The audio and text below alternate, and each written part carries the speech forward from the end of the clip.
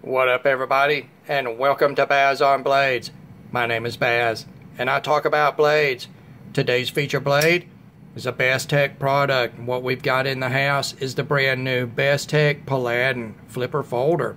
Look at this, guys. This is a beautiful, beautiful knife. And forewarning to you all, this is going to be a super gushy love fest sort of review because I absolutely love this knife. Absolutely love it. Everything about it. I love this knife. It's me and this knife forever in love. Okay, so what we've got here is the Bestech Paladin, and this is part of Bestech's quote-unquote budget line in D2 tool steel for your blade steel, and G10 handle material with a stainless steel liner lock. And these knives are currently selling for $52 if you can find them. I know that Blade HQ has these in stock. That was the first place that I saw them drop, and that's where I ordered from. But the other Bestech dealers should be getting them very quickly, and I think they're going to be very popular. As with the other models, they are available in a couple of different blade finishes. A satin finish with or without the black stonewash DLC sort of on the flats here. And then I've also seen them, besides the black G10, I've seen them in a tan G10 and orange. All right. This particular model is the BG13A-2. Okay. And I'm going to tell you right now, guys, going into this review, that at the end of May, almost June of 2018, this knife right now is my budget knife of the year. Now, who knows what will happen the rest of the year, but good Lord, if something's going to come out and beat this knife, it is going to be spectacular, because I just love everything about this knife. I have connected with this knife not only as far as ergos and utility and looks, but on an emotional level that I just cannot explain, guys. And I think that most knife enthusiasts will understand that. There is a knife out there that you have owned and used that you just connect with on such a visceral level that it's just, that's it. It's the it knife. And right now, this is one of those it knives. All right, let's set this thing down real quick. Bring in the packaging. Standard Bestech packaging here. BG13A-2 and Paladin D2 black and satin. All right, let's knock out some specs real quick on this knife. It is a full-size knife, guys. Blade length, you're looking at about 3 5/8 inches or 3.6 inches. That's slightly greater than 9 centimeters. Blade stock thickness is 140 thousandths of an inch or 3.57 millimeters. Your blade width at the widest, 1.06 inches or 27 millimeters. Handle length, 4 3/4 of an inch or 12 centimeters. Your handle thickness is 571 thousandths of an inch or 14.5 millimeters. Your handle width at the widest point at the pivot, 1.13 inches or 28.7 millimeters.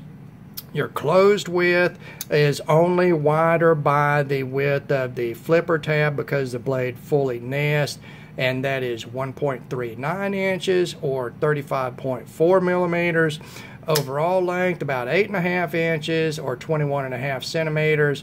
Your stop pin diameter, 135 thousandths of an inch or 3.45 millimeters. Behind the edge thickness on this high flat ground blade, I averaged about 19 to 20 thousandths of an inch or about 0.51 millimeters. Handle to blade ratio, a very respectable 0.75, and your weight, 4.48 ounces or 127 grams. All right, guys. Let's go ahead and talk about materials on this knife.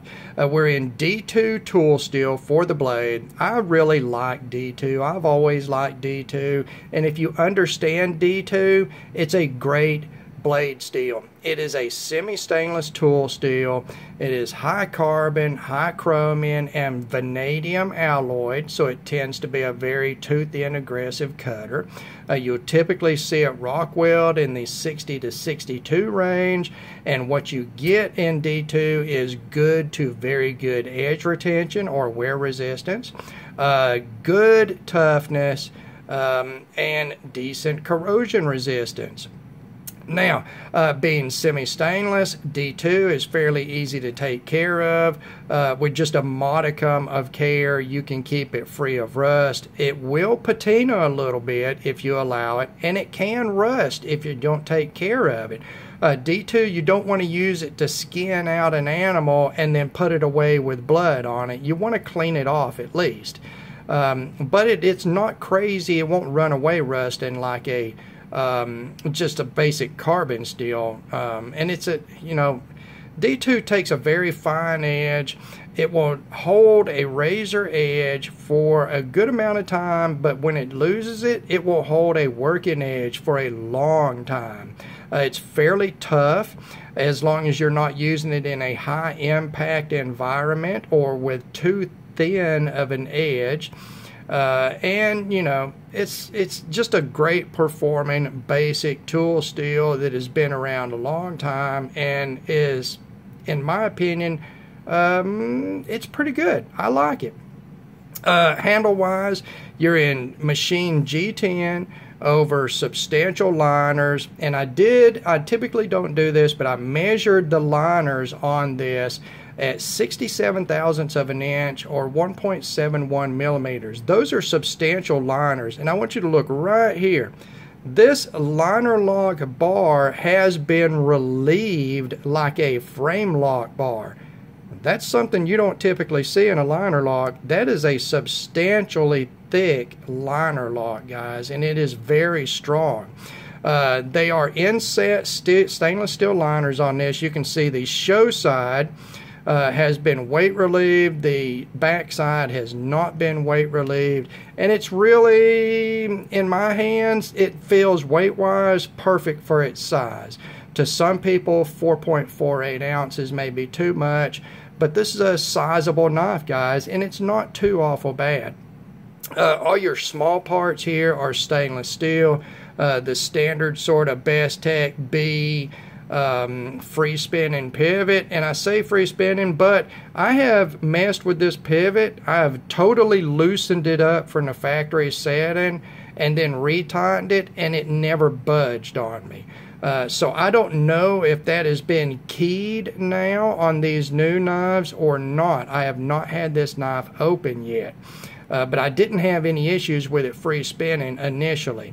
Torx bits down here, Torx screws down here, T6s, they seem to be a decent quality. I did put the Weehaw bit on it.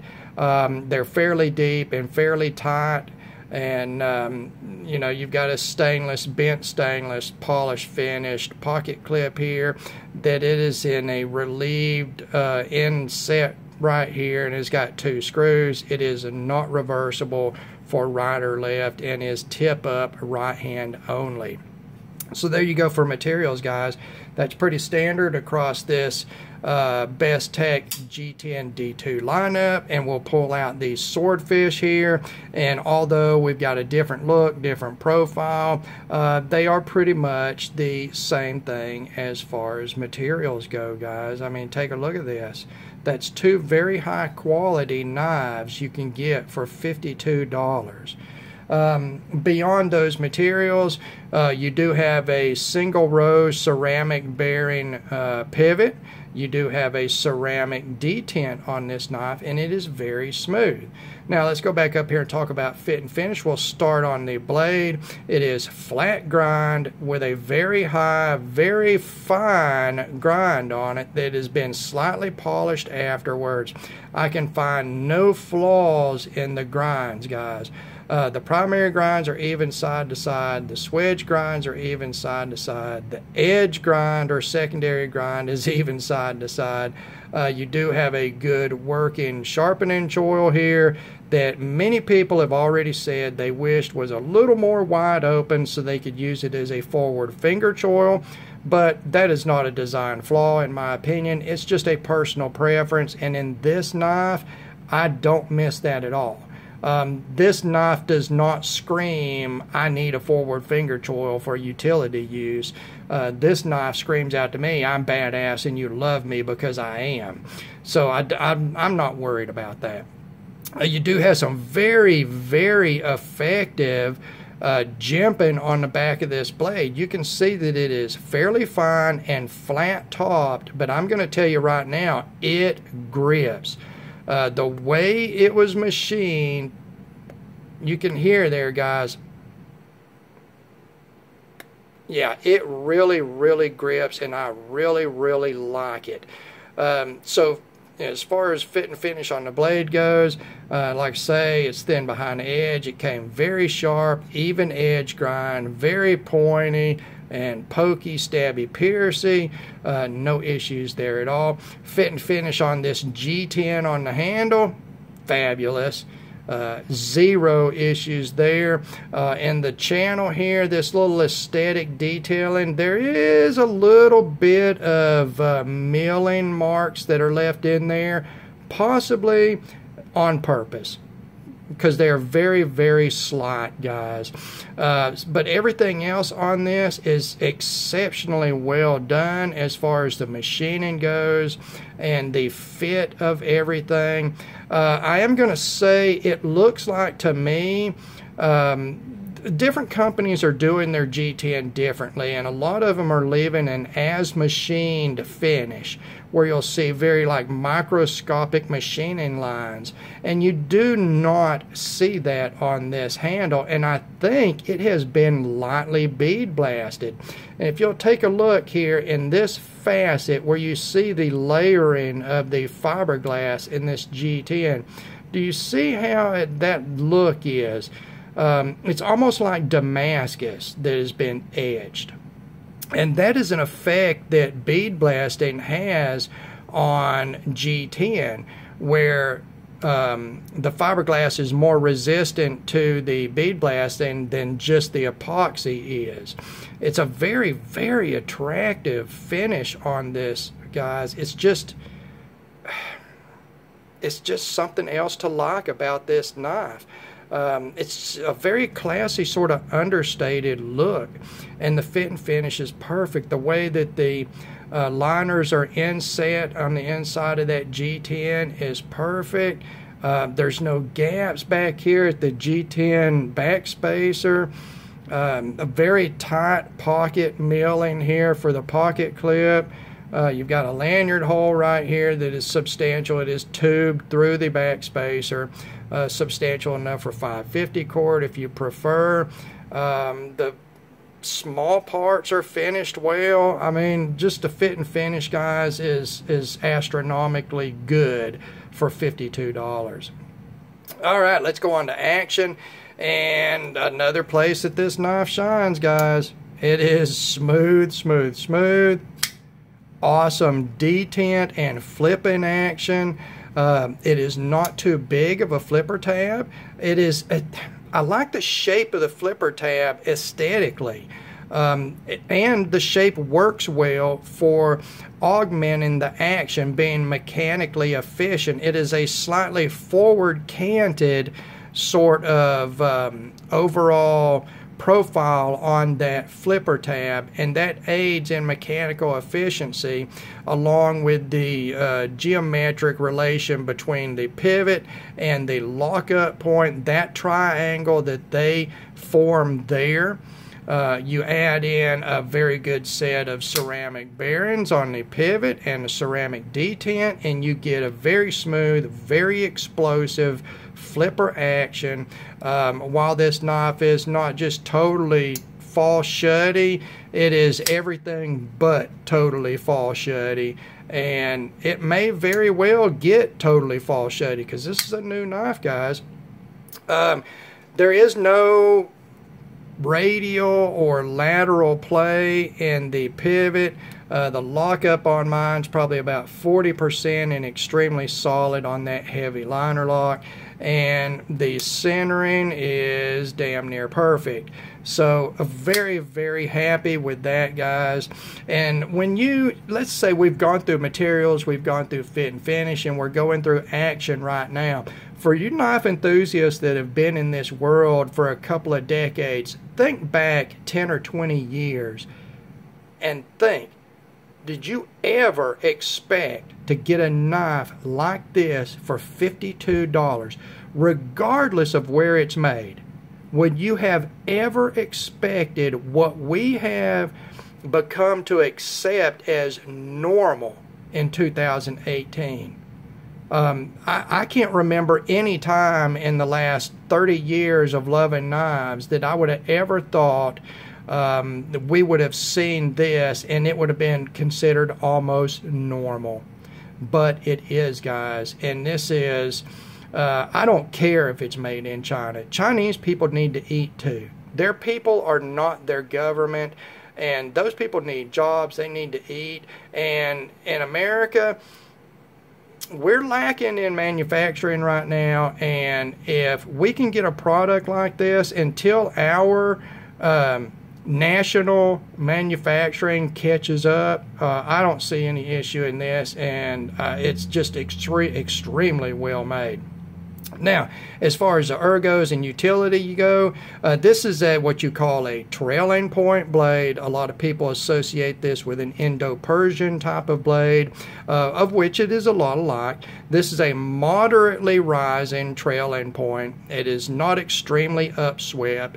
It has a nice substantial length of flat edge here, a sort of abrupt and defined belly, and very pointy tip. You can see that while not delicate, it does have a fairly thin tip for piercing, and it will readily pierce, guys. Beyond that, it is a very thin behind the edge with this flat grind that is very high, and it is a slicer. It slices very, very well. I found it to slice just as well as my Paramilitary 2 in S110V, and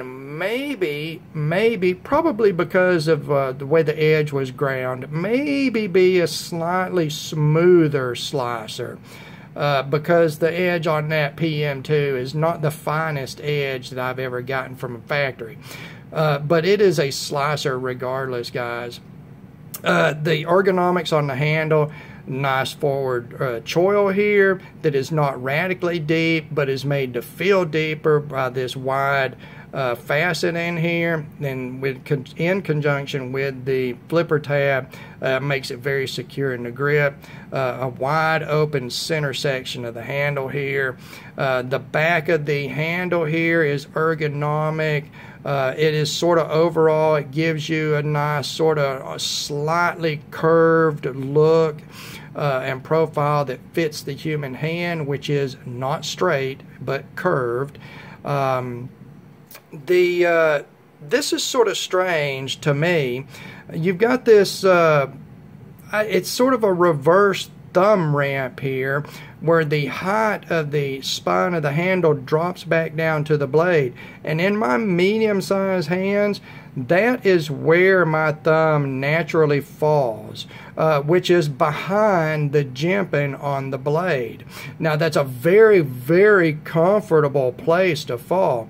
And if I was going to use this knife in a martial context, I would extend my thumb forward for slashing techniques to help me rotate that blade around at the end of extension, and it would be devastating as a slashing slicer cutter, guys. I'm telling you that right now.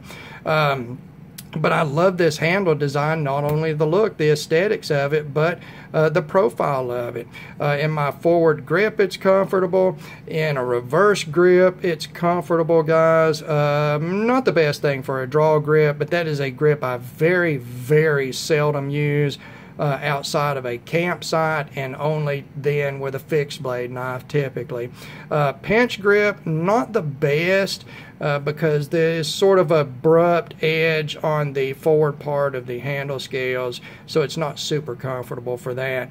But this knife to me screams martial use, and that may be why it appeals to me. And I've seen a lot of reviewers that compare this knife to a couple of other Bestech knives, the Scimitar and the Kendo. The Scimitar was a trailing point, sort of Persian-y type of blade profile, so you can see why we're being compared there. And the Kendo was more of a standard Japanese Tanto blade with a more wide open and straight handle. And I get what these guys are the reason they're doing that comparison, even though to me this knife is better than either one of those knives. To me personally, I mean, your preferences may vary, but to me personally, this knife is better than either one of those knives. It's more appealing aesthetically. It's a better design in many ways for me. This knife is very modern in looks and profile, but not at the expense of utilitarian use. And that is something that I very, very much respect in a design. If it's been done on a knife, it's been done 1,000 times. I mean, knives have been made for thousands of years, guys. There's hardly anything outside of aesthetics or maybe some new lock technology or an upgrade in steel technology that's different on a knife. Let's face it, a folding knife is a handle and a blade, and they fold together and they've got a lock or they don't have a lock, and they're going to be different shapes. To make something aesthetically pleasing, different, and not negatively or adversely affect the utility use of it or ergonomics is very, very appealing to me, and that's one of the reasons I really like this knife. I love this knife, guys. I love this knife. I love it, love it, love it. What have I not talked about? I don't even know, guys. I don't even know. Did I mention the back spacers, G10? And it's got a very solid feel. The thick G10 slabs for the handle, the thick liners that are inletted or inset, and then that nice G10 back spacer there gives it a very substantial feel in the hand. It is radially machined here. You can see that. It's just, guys, there's so much going on in this that is good, and I really can't find anything bad. You know, there's some things that I might have done slightly different, or maybe somebody else would. For instance, that forward sharpening choil, some people would like it to be more wide open to use as a finger choil, and that's not a design problem or a mistake. It's just, you know, personal preference. I don't find myself wanting that with this knife where somebody else might. That doesn't make it good or bad. It is just what it is. But to me, this knife is appealing on a visceral level with me. There's just something in the vibe of this knife, the design of it, its personality, that it just, when I took it out of the box, it was instant, guys. I just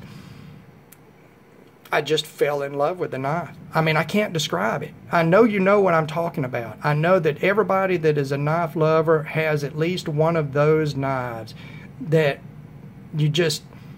I can take this knife and I can just hold it in my hands and look at it. And just look at it, guys, and just turn it over, and I'm like, God, that is that. Oh, I love that, and this, I love that, and look at this, and the way this and this work together, and the way, you know, and then I did this over here, and I was holding it, and it feels so good this way, and then when I open and close it, it's, oh, I mean, you get that with some knives, and this is one of those knives for me. And like I say, towards the end of May here, getting about halfway through 2018, right now, this is hands down, with no competition, my budget knife of the year. And I think that says everything, guys. Bazon Blades will and can highly recommend the Bestech Paladin flipper folder. Everything about it, the materials, the fit and finish, the action, the ergos and utility capability of it. It is just such a fantastically well done design, and well done from a manufacturing standpoint. Alright guys, as always, I thank you for taking the time to watch one of my videos. God bless all of you, and we will talk to you again.